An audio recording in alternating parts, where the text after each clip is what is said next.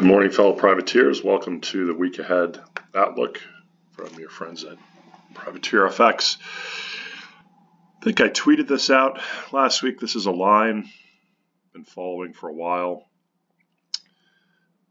This weekly acceleration line, if I scrunch it up, you can see where it all started back in January of 18, which was the start, the Volmageddon, or a couple of weeks, the big blow up. Anyhow, so you can see here last 2 weeks ago we closed way up here 33.38 near the all-time highs. You can see here on the weekly we had a clean break 30.88. It went down and tested the half fib of the whole move from the December 2018 December Christmas Eve, I think was the low, the actual low. So this is the swing the market's following, and you can see where it closed on the week where we had a big pension rebalance. So the last 15 minutes of the day, the S&Ps rallied like, I don't know, 80, 90, 100 handles in minutes. It was one of the crazier month-end rebalances that I've seen into the close. So we settled, we tested the intraday low was 28.52-ish, which is a half fib. So we know that this is the swing that the market will be paying attention to. And we closed right around the 1/3. The news flow over the weekend's getting worse. A man in Washington State died. The numbers keep increasing. You can follow this all on Twitter. Chris Mortensen puts out a YouTube every day updating. He's been warning about this now for 6 weeks, month to 6 weeks. It's kind of been way ahead of the news, the normal news services, and way ahead of the governments. He thinks this is only, we're still in the early stages. Think about sporting events being canceled. I saw something over the weekend about the NCAA, the March Madness, which is a huge tournament, basketball tournament, college basketball tournament. People, they play all over the country. People fly in from all over the country to see their alma maters play. And there was some talk about the teams playing in empty stadiums. So, you've seen some of it in Italy, in the Premier League, where the teams are playing in empty stadiums. I mean, the transmission effect is, so severe and so high that I wouldn't be surprised at all to see more of this going on in the States as more people get tested. School closures or working from home, studying from home. A lot of these schools, high schools, colleges, they do have online.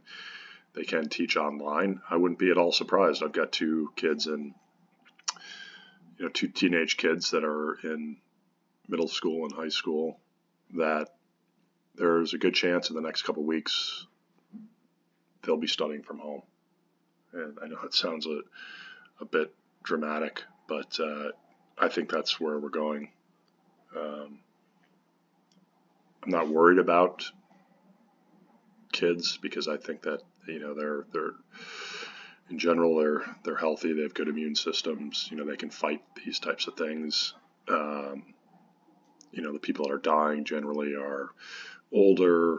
They have had chronic illnesses, respiratory, organ issues, kidneys, whatever it is, and their immune system is already weak, so then they're at risk. So I don't think we're going to have to worry too much about that. And a lot of the talk of warmer weather as we approach spring here in the Midwest should help kill off this virus as we come to the end of the flu season. But that's still another month away, and the way that the number of cases are increasing globally. Another month makes things a little bit, it's still a little bit scary. So market finally woke up to this. We've been talking about it for several weeks. We just didn't understand the complacency. I mean, all of the sentiment data, the put call ratios, all these things were making extremes, and yet we had this virus looming in the background. The market really think that this is going to be contained to China or to the Far East, China, Japan? Absolutely not. I think Italy last weekend added to some of the risk off, and the market finally waking up. And then we were saying even on Monday, it's just a matter of time. It's going to be in the States, and sure enough, several cases in Washington and California, and they're testing in New York, and so every day it's the news flow will continue to deteriorate, and is going to keep the volatility super high and equities under pressure. It looks like on the open here, we look at one of these spread betting indexes on the weekend trading, and it looks like the U.S. equities are probably going to open down about 2%. Currencies are not. Let me just double check my Bloomberg now. I don't believe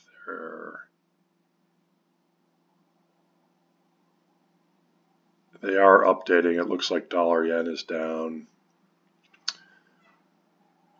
about, where do we close on Friday? It's down about 80 pips. The euro is up a little bit. The Australian dollar, we closed at 65.15 on Friday. We're trading down about just under 1%. So we're definitely seeing the risk off in the currency markets. And again, we're kind of in the twilight zone. It's really only midday here in the States. So we've got about 4.5 hours till the equity open. But at least first glance, it's responding to what would be probably about a 2% gap open lower, which would be about 65 handles in the S&P. So let's say we open somewhere around 2,900. Now that's going to change. I mean, we've got a lot of time till the open. Anyhow, enough of rambling. I want to get through these charts real quick and then leave you to it.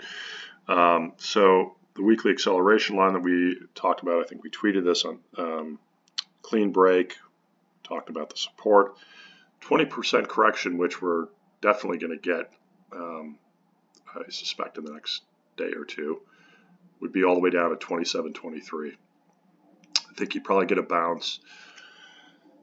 My guess, if you see that, if not sooner than that, you'll see a response from a global coordinated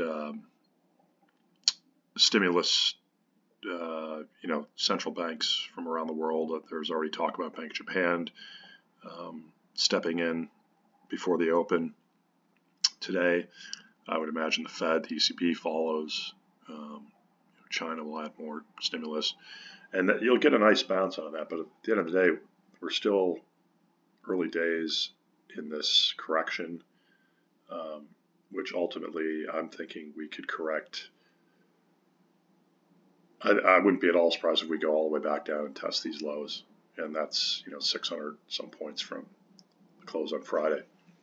If I look at the daily in the S&P, let's look at this chart. I don't have that line that I was showing, but anyhow, the break of 3,100 really got things going on the S&P. NASDAQ obviously. I think the S&P's down. I think it closed. It's about 11% from the all-time high. NASDAQ, ugly week as well. Touched this kind of 8150 area. But if we want to run the fibs, the same swing, which the market is clearly paying attention to, that would be. It's only retraced a third. So the NASDAQ is definitely outperforming, but you get a half retracements here. 2/3 down around 7,300. So we definitely expect more of that. 10-year yields closed 2 weeks ago, 147. This is amazing. New all-time lows, 10 years. The VIX closed around 40. Gapped up on the open last week, where we had 2 weeks ago, where we closed at 17, and this is pretty amazing as well. You can see the Volmageddon, or no, this was the December 18. This was a February 18. Yes, sorry. This was Volmageddon. That makes sense. I mean, there's all VXN and all these products of ETFs, short vol products that are now basically gone. Got up to 50. I think we've been as high as 100 in the VIX back in 2008. Let's see if TradingView's got it.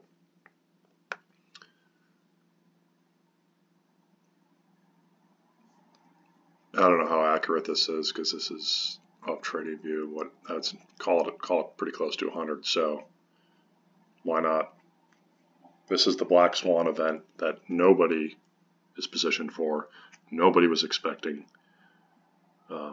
All the bears have been completely carried out. I think the bottom, you'll see a bottom. I don't know when. It could be a technical level. It could be. I'm going to look for some sort of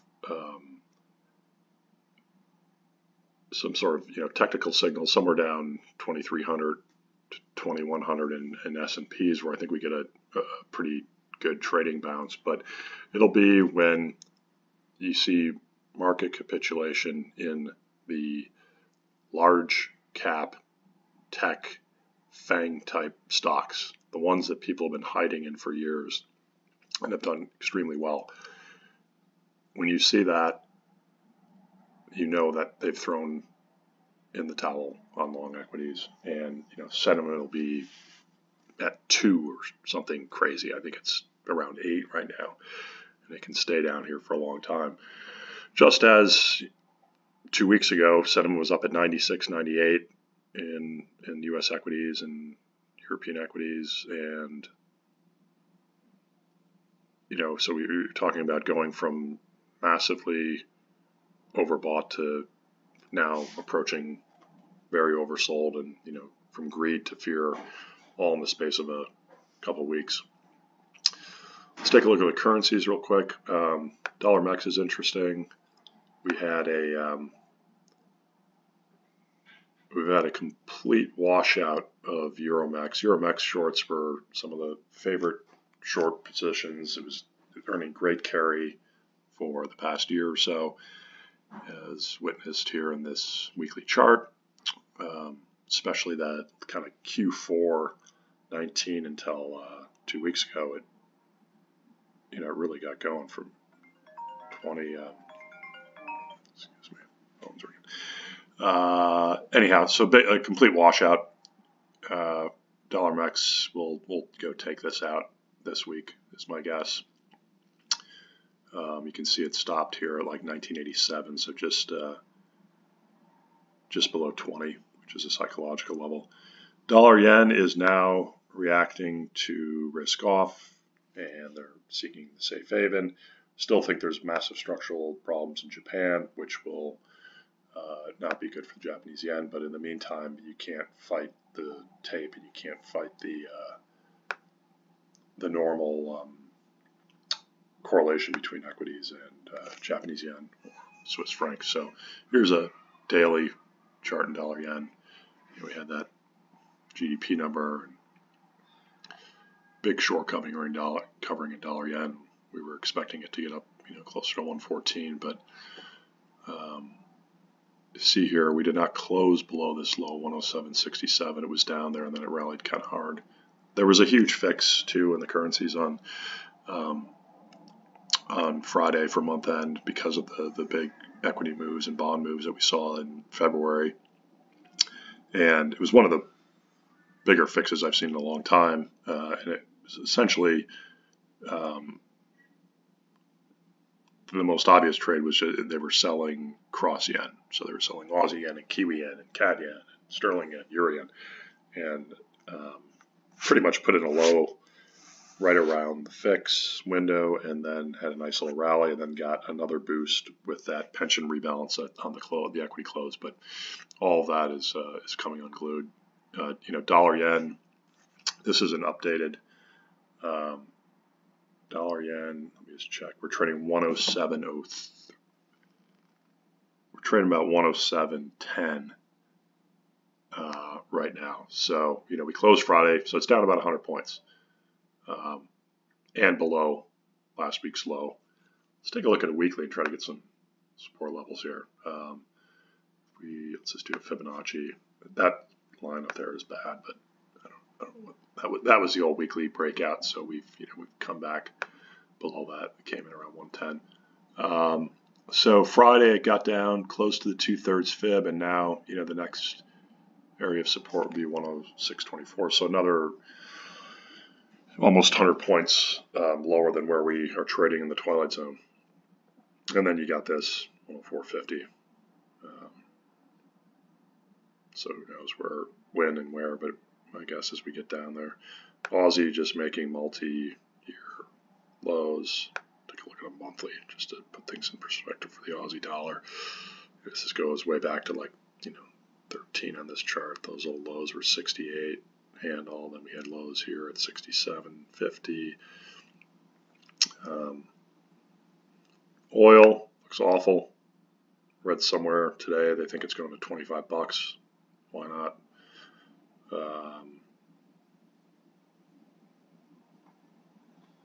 What else? Tesla. Look at where Tesla closed. I put something out about that is crazy. What is that? That's the monthly. I'm gonna have to tweet this. Hold on a sec. Tesla monthly. That is one ugly looking chart. And look where it closed. I tweeted something out that there was support. I think it was on the weekly. I think it was from my Bloomberg charts. But there was a Fibonacci level that came in. I think I was using this swing. It was last summer's low in June. Yeah. On Bloomberg, it came in at 666. The devil's favorite number, which I thought was kind of interesting. In line with that, if the S&P is correct 20% from the all-time highs, that 20% number is, I think, 666 points lower. I don't know, just saying. Look back at the S&P 500 back in 09 when it bottomed. The low was 666. So anyhow, I'll shoot that tweet out, that Tesla monthly chart. But this has been one of the the shorts got completely carried out. There are funds that went under, that blew up on that last short squeeze. We tried it a few times, failed miserably. So that's everyone's favorite day trading stock, Tesla. I think that's it. I need to get on my Bloomberg, and I need to start getting a game plan together for the open. So I'm going to leave it at that. Good luck. Be careful out there. We've gone from extreme greed to extreme fear in the space of a week. Markets can become very dislocated, as we saw last week, and we expect more of the same. Really am hoping that we can get some sort of tradable bounce. I don't think we get that unless we have a coordinated global response from the central banks, which could come out in the next few hours before the open, which is now about 4 hours and 15 minutes away. So be ready for anything, and we'll update you folks on the European Open. Right, stay safe out there. Good luck. Cheers.